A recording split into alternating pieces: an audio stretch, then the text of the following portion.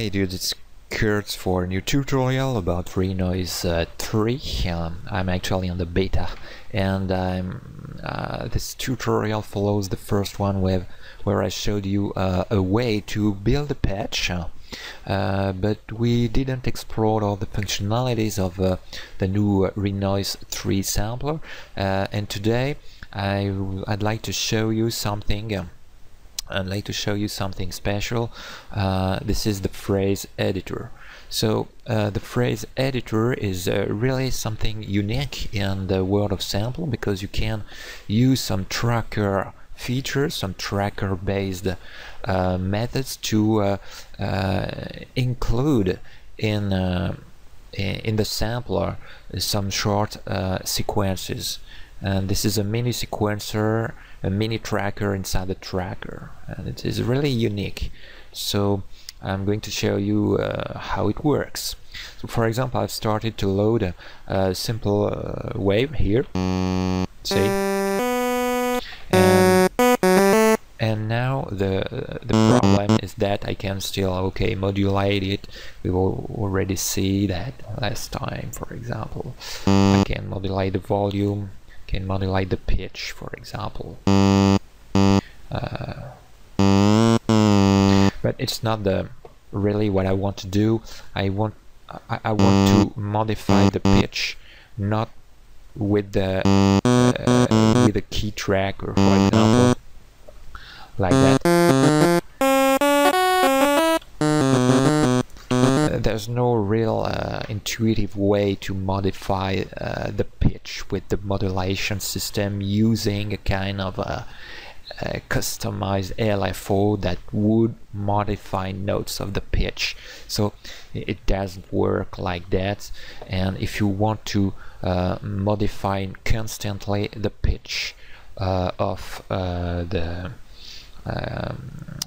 pitch of the instruments, so that you have a sequence of different notes, you cannot use the modulations for that.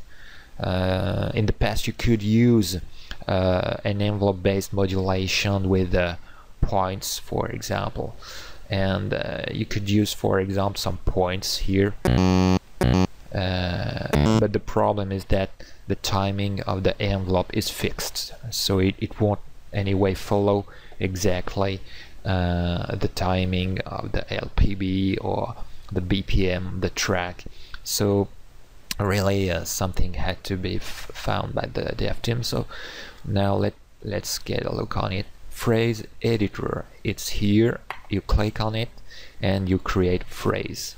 So first of all, it looks like a typical tracker section. It's similar to the pattern editor, really similar.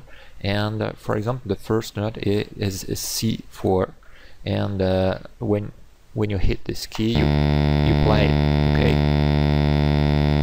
So the problem is that I want to build a short melodic line. So for example, I will add a few notes off.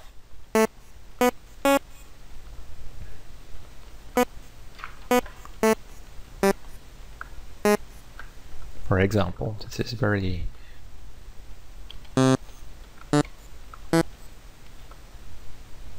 so for example, when I start to play this little sequence,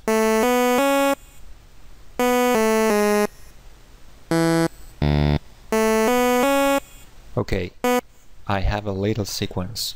So I said to myself, maybe it's too slow, so I can increase the BPM, for example, to this, and when I play it, it's a bit faster. So the good thing about this phrase editor is that you can really intuitively synchronize your sequences, your phrases, to the song, so there won't be any kind of problem with it. So when I go back to the pattern editor, I just enter a note, for example this one, and when I start the playback, oh, it's cute. So I can play with the instrument, and I will also always have a melodic line.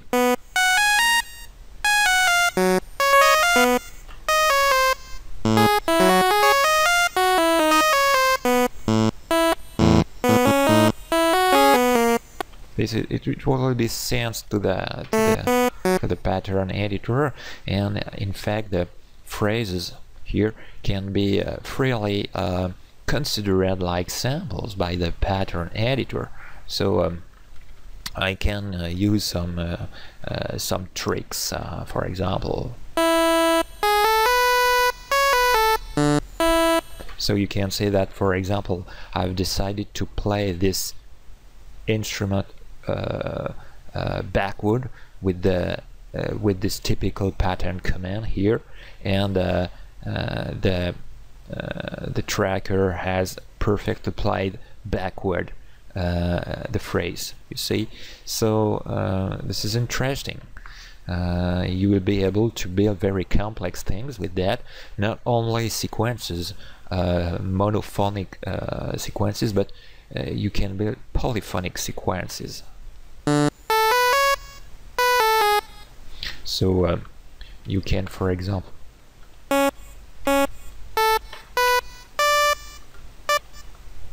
you can add some things, for example, like that.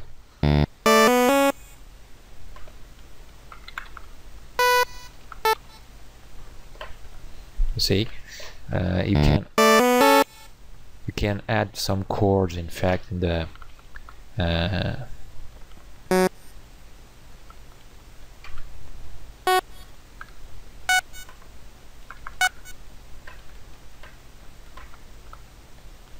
you can add some chords in the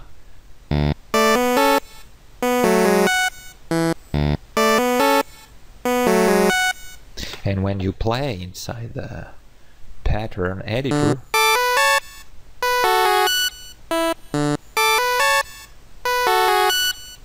it's cool. And the funniest thing is that you can logically make chords, for example.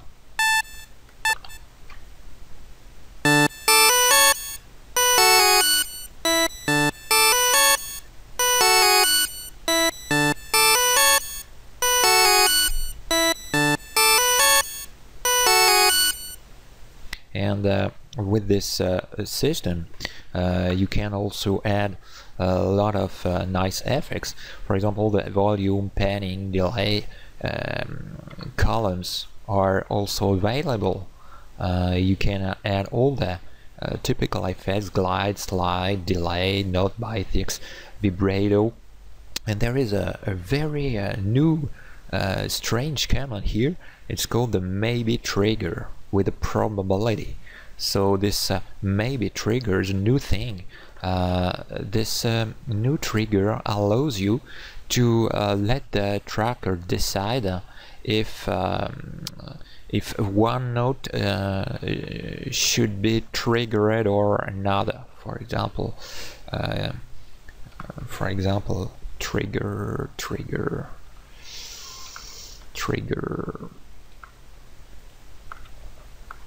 In fact, on the line there are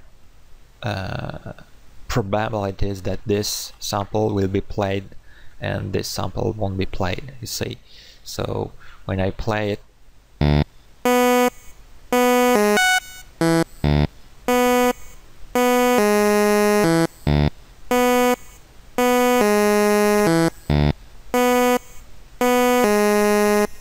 in fact, this command allows me to define precisely if some notes should be played and some other notes shouldn't be played, but it's a bit random.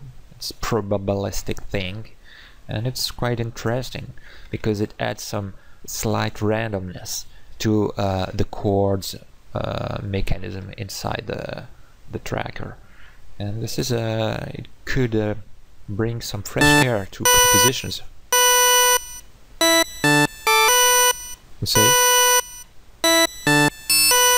You see, something is a bit random, and probably it will humanize a bit the playback of some instruments. It will add something that is a bit more humanized and in real time. So this new maybe command is bliss, because we'll be able to make something realistic with that. Let's say also that the phrase editor is able to the phrase editor doesn't only concern the whole keyboard. As in this example, you see that the phrase is recovering all the keys in all the virtual keyboard of Renoise 3. Let's, for example, say that this means that the phrase could only concern only a half of the keyboard, and in fact you can add more phrases, you can insert more phrases, you see. So for example, there is a new phrase that just that will be applied on the right side of the virtual keyboard. So I can introduce new chords, new notes, new things here, completely different. So when I will play, for example, lower notes, this will be this sequences of notes that will be chosen, and if I play higher notes, this is this sequence that will be played instead of the previous one. So you can split your keyboard in different sections. For example, this is interesting. So you can see here that this new phrase replaced the previous one, you see. And this is interesting because theoretically you could just assign one phrase by note. You could get dozens of different phrases for just one instrument. So it's very, very powerful, very powerful. So let's delete this phrase because it's not really interesting to multiply. And there is also something very interesting next to the maybe new command. You can also, for example, see that you can define a scale for the playback of the phrase. So for example, I will play the phrase like that.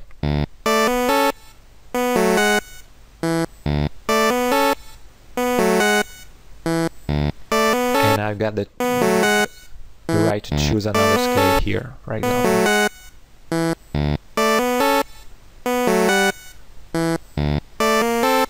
You see?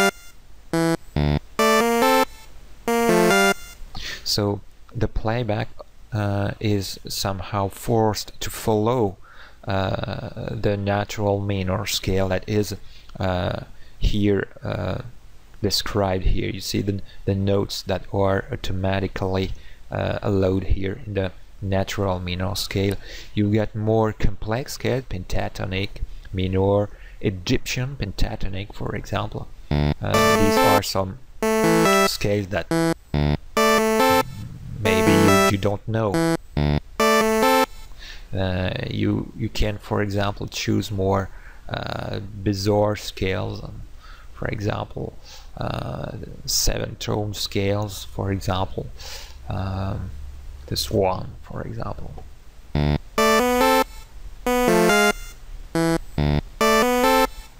So this scale mechanism will allow you to naturally build some interesting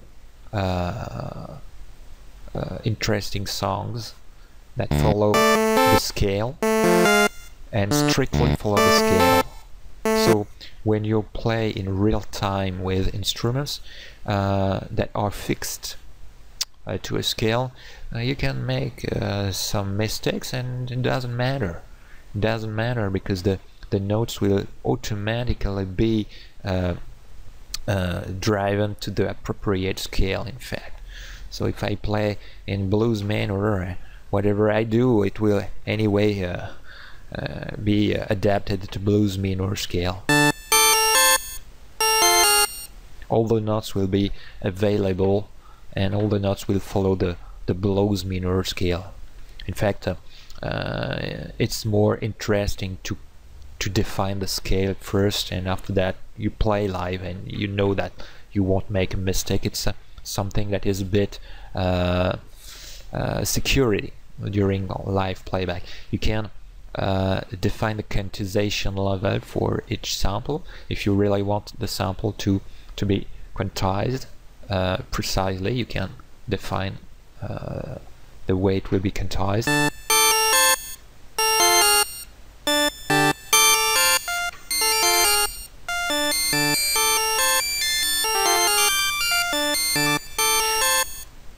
So this quantization is also a good thing, and then well, of course there is a little bit of there is a problem, because each time you start a new sequence here, the sequence begins from the start. Example,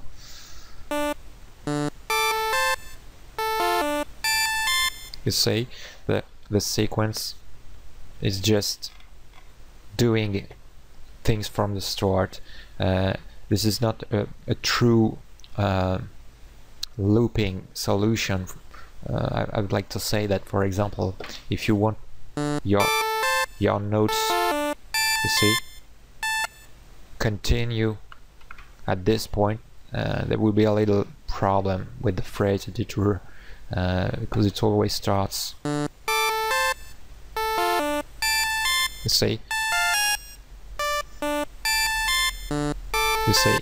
it starts each time you hit a key, it starts again, and get a little problem with that. I would like to have an option to let the loop continue like that, and if you modify, for example, here the note, it modifies the note, but not from the start. You see, I like to get something that continues, and strange, but I don't see how to do, maybe. So the only thing I found for that is to use the glide function here, since it's supposed to behave like a sample. So let's use glide. You see? So the rhythm is preserved, but you get all this strange effects. It's not really clean, good sounding. I would like the glide would be instant, in fact.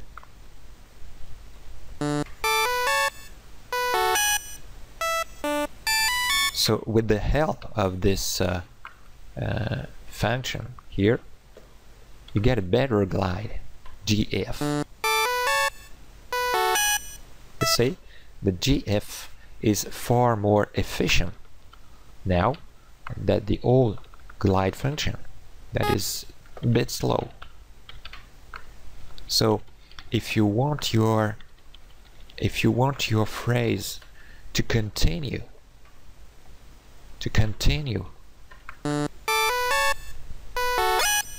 you see, and you can use the old glide function, but warning, it won't be very clean. It won't be very clean. The only way to make a clean transition and to keep the phrase as it is during the playback is to use the new glide feature, GF here, and as you can see,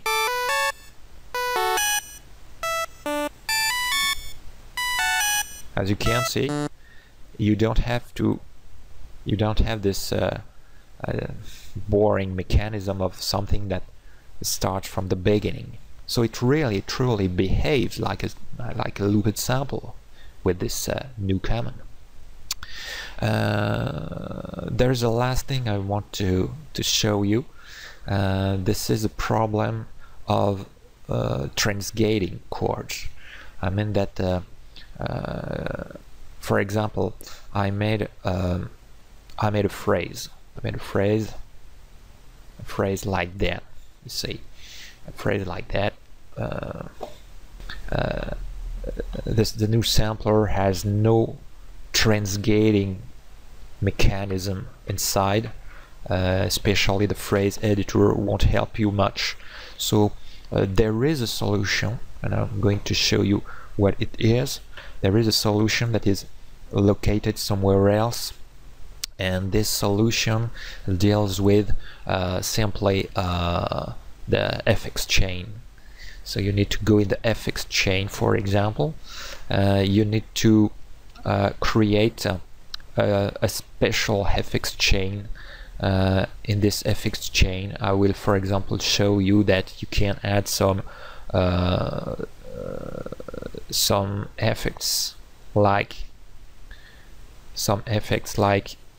here. This is a special LFO. In this LFO, you can see that this is a custom LFO here. This custom LFO has a BPM sensed series of peaks here, volume peaks here, and this LFO is focused on a subwoofer, and in the subwoofer you get a control of the gainer here, and the control also of some other parameters, you see, to make it more sweet here. So if I apply this kind of effect on the overall sound of the instruments, it will produce a true transgating mechanism. So for example, I've recorded an example of it. So we'll start the example. So for example, I'm going to show you how it works.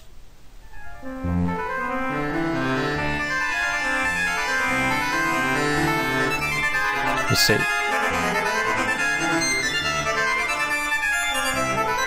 this is a transgated section.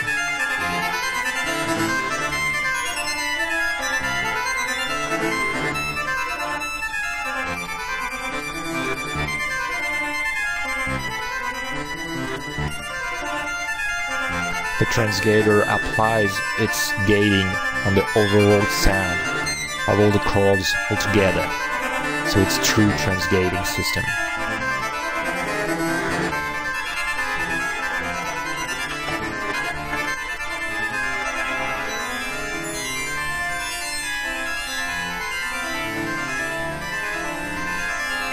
So here it's not transgated at all, and now it's transgated.